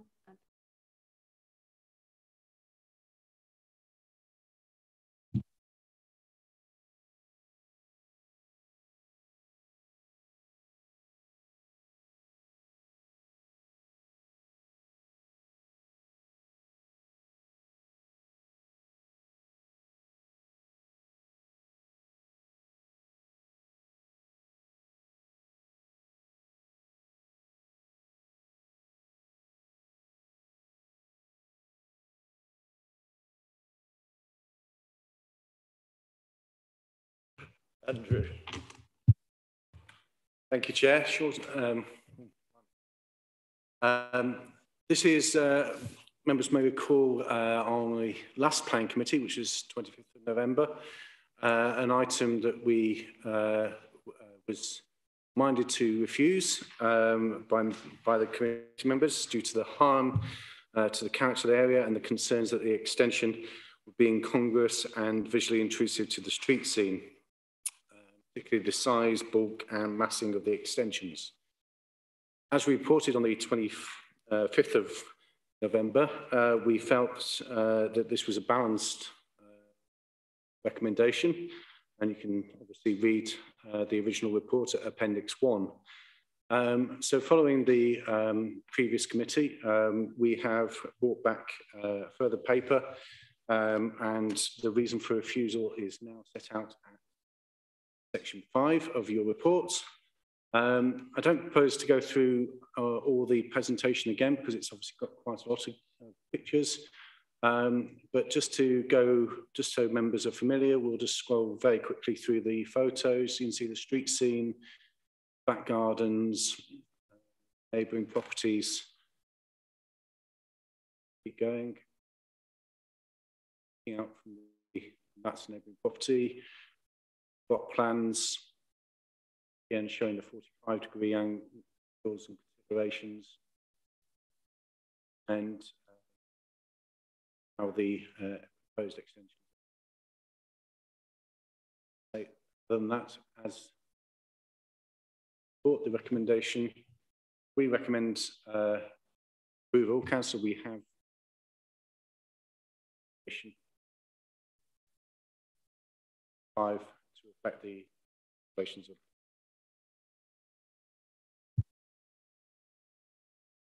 Thank you.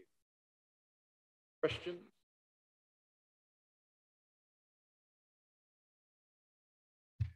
Oh, it's too much, isn't it? Thank you, Mr. Chairman. Well, I don't think this item needs to detain the committee very long because it was only 2 weeks ago, I think, that unanimously we refused it. Nothing has changed in those 2 weeks. Paragraph 5 has nicely summarised the reasons for refusal. So I'd like to move that we, for the reasons in paragraph 5, and to be consistent with our original refusal, refuse planning permission. And I think, if I may just a little quip there, Mr. Chairman, but I think this does prove the wisdom of the council's decision to get rid of this daft double jeopardy rule, because 2 weeks on, the officers have come back and said exactly what they said 2 weeks ago. So nothing the member said made any difference. So I think we are exactly in the right position. Anyway, I move the refusal for the reasons given. Sorry, Anne. Yeah, I second that. I'd also like to just elaborate that the views that were put forward 2 weeks ago, certainly by myself, haven't changed at all. By extending, in inverted commas, all 3 exterior walls, apart from it's systematically rebuilding and altering it beyond recognition of its original design. It'll be totally alien in form to the landscape in which it sits and bear no relation to the street. On the west side of this house is another detached house. The east side lies a pair of semi-detached houses.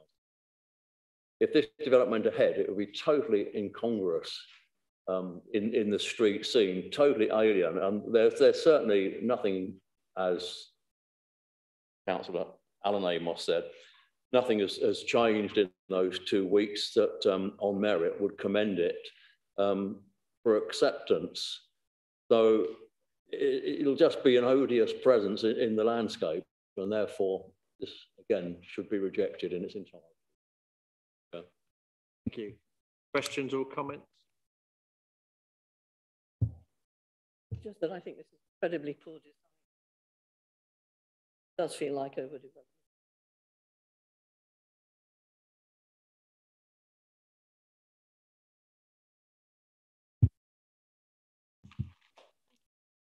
The recommendations for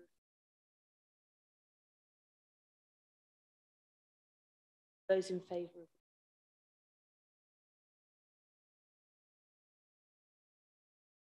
Against?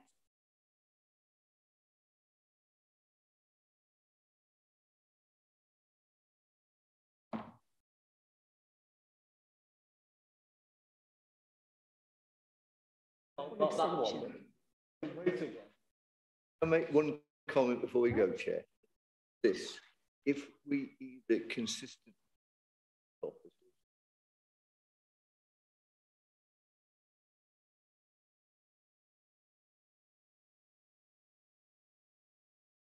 I was intrigued by the agenda for next week. It's all a load of roundabouts, and I just could explain why we're. Because of the way our constitution is set up, they're all seen as individual.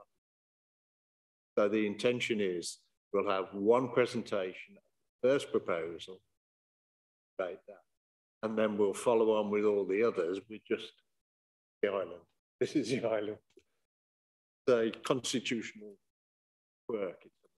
I don't think there's a way around it, is there? Probably before we have committee next.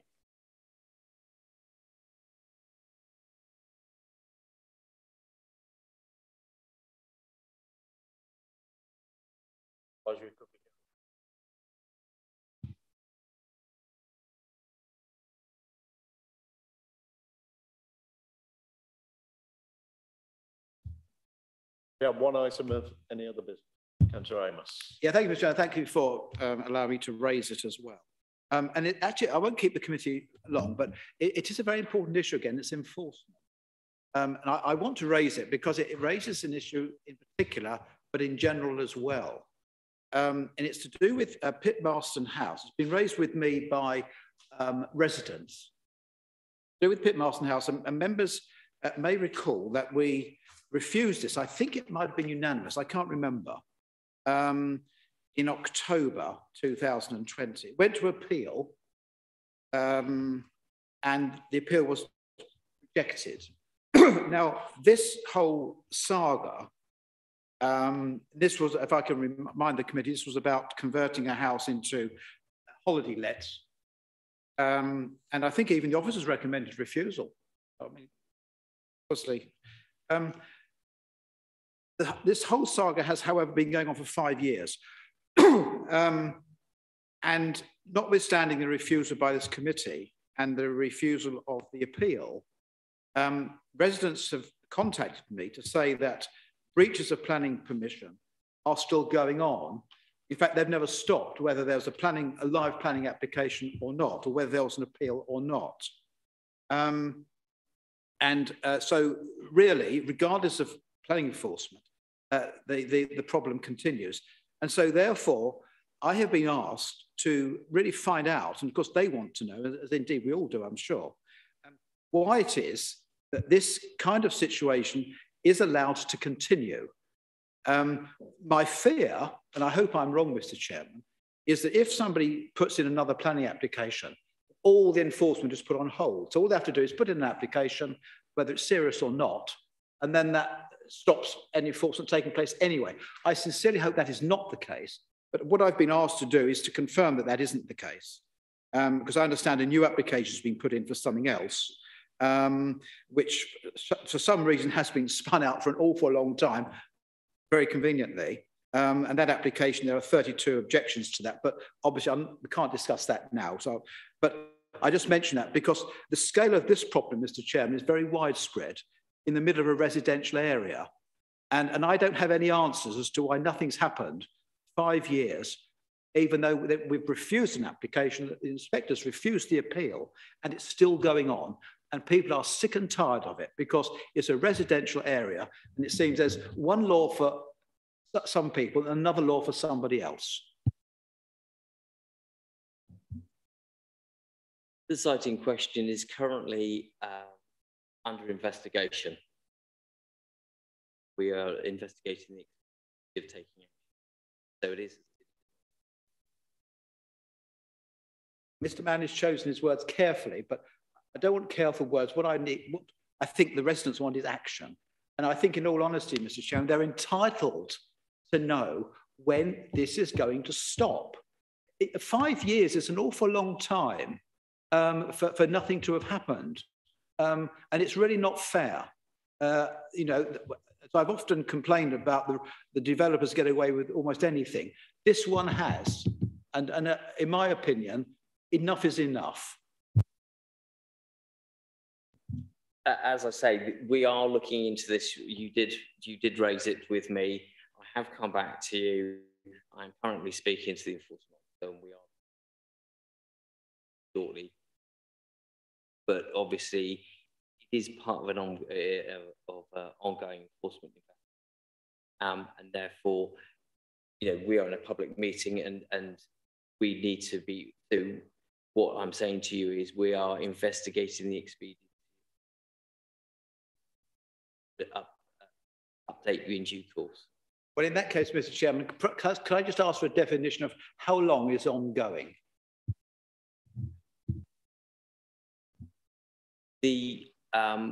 As I said, we are looking into this matter. How long that takes, in terms of we have processes and procedures that we follow now. Statutory requirements need undertaking investigations. How long they take is how long they take. But we are, as I say, we are actively investigating this at the moment. We'll update you in due course. Okay, Mr. Chair, what's the definition of in due course?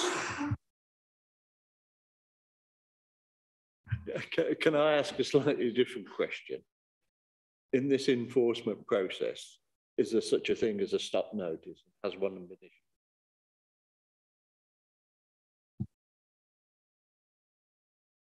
I think Mr. Manning is really appropriate just in this. It's an enforcement matter.